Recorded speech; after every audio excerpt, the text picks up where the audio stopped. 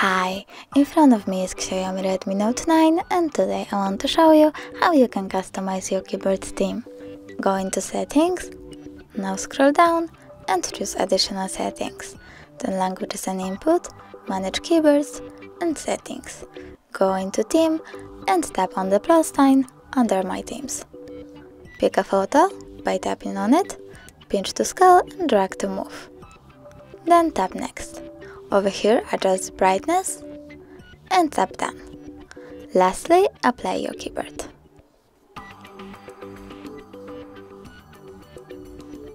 As you can see, my keyboard was successfully customized. Thanks so much for watching. If you enjoyed this video, don't forget to leave a like, comment and subscribe.